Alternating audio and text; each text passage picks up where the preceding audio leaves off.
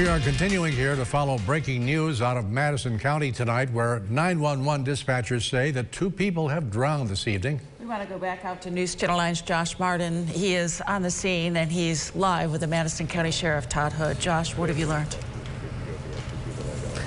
Christy, we're joined by the sheriff now. Sheriff, can you explain to us, from what we understand, 2 people have died here at this scene? Correct. We were called here at 8:37 p.m. It was a report of missing person when we got the call, and just recently we've discovered that it was a double drowning, so it's definitely a tragedy.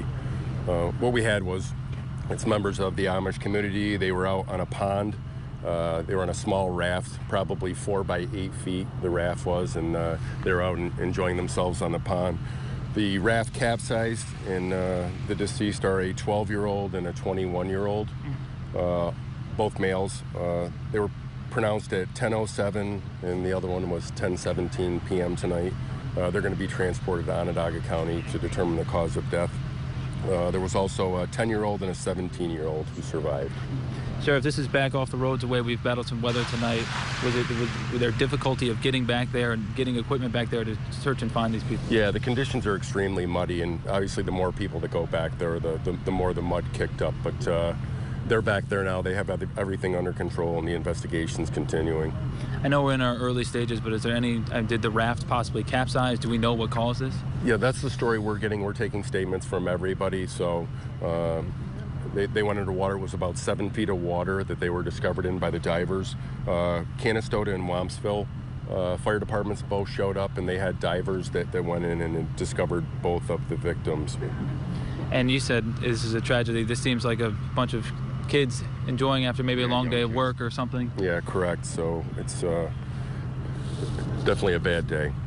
And is there anything else you can tell us, Sheriff? I know, like you said, it's in the early stages. Right, that's about all we have right now. We're going to confirm the identities and things like that. Our agency, Madison County, took the original complaint. The state police were here. We'd like to thank them for their help. Emergency management in Madison County, and then the fire departments were outstanding. Canastota, Wampsville, Eaton Fire Department, Cazenovia, and Munnsville all came out to assist in this incident, and it was a great deal of help. So, Madison County Sheriff Todd Hood here, giving us an update on a tragedy. 2 males have died here on an Amish farm after an apparent drowning. Rod and Christy, we'll send it back to you. Yeah, very sad. A 12-year-old boy, a 21-year-old man pulled from a pond on a farm in Madison County. All right, for the very latest, check the News Channel 9 app on your smartphone or tablet. Search WSYR in the App Store or Google Play. We'll be right back.